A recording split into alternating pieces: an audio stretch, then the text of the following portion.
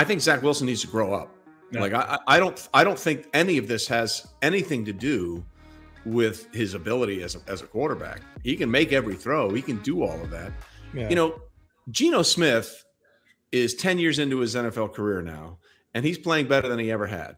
Well, when he was a Jets quarterback, it was so bad that one of his teammates broke his jaw by punching him in the face. That ended his Jets career. IK Empinala, wasn't that his name?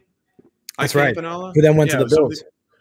So anyway, the point. The point here is that Zach just needs a reboot, and I don't know if that's ever going to be where it's going to work in New York. Like Zach, and I've said this before. Zach grew up in a very small town in an isolated place in Utah, and then went all the way to BYU for his college experience. Okay, let's just say the BYU college experience might be slightly more limited than the worldview you'll find as the quarterback for the New York Jets. Okay, in New York frickin' City. All right.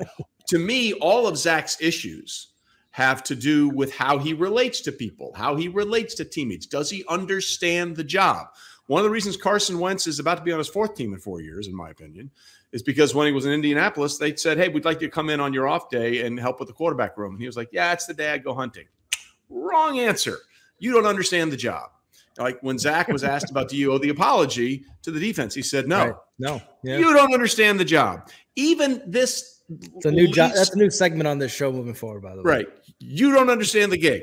Even the last thing he said after the season, when they said, whoever they bring in, I'm going to make his life a living hell in practice. Right.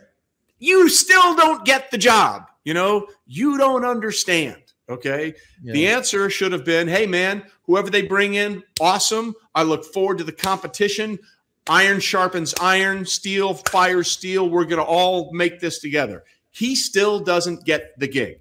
So to me, the problems with Zach are here to here, not here down through the rest of his body. Here's the thing is you know, everybody talks about that press conference after the Patriot game. You go back to his rookie year.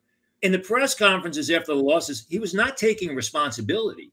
And people in the league were saying, you know, this guy's got to learn. He is the quarterback. He is the man. Yeah. He is the face of the franchise. So, you know, it was not this. The Patriot post-game press conference was nothing new. It was just a continuation of what went on his rookie year. And you would have thought that his manager, his agent, or somebody would have pulled him aside and said, hey, listen, you know, you're the number 2 pick. You're the quarterback. You're the guy that has to lead the franchise.